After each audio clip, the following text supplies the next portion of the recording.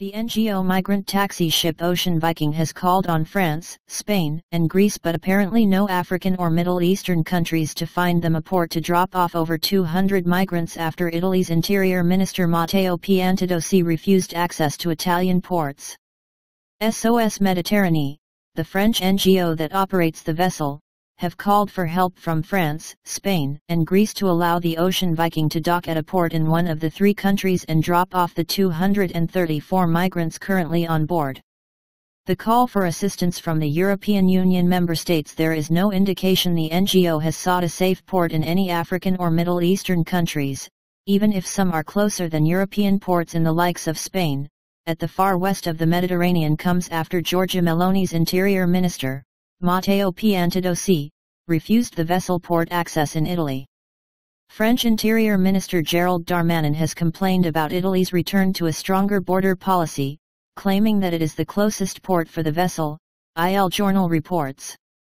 When a boat asks to pull over with shipwrecked people on board, it is the safest and closest port that must welcome it, Darmanin said, although in fact North African countries are generally closer to where Mediterranean boat migrants are picked up than Italy.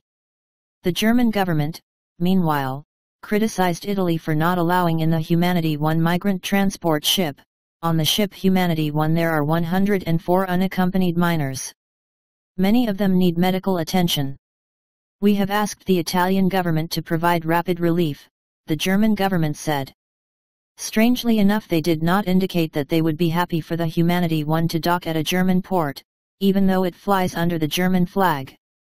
The European Union has also slammed Italy, with the spokesman for the unelected European Commission stating that it must be stressed that it is a moral and legal obligation for member states to rescue people at sea.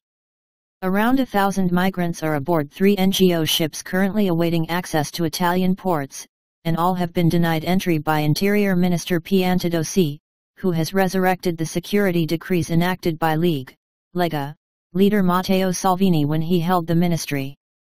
So far this year, migrant transport NGOs have shipped over 10,000 migrants to Italy, a large portion of the total number of illegal arrivals, which stands at over 83,000.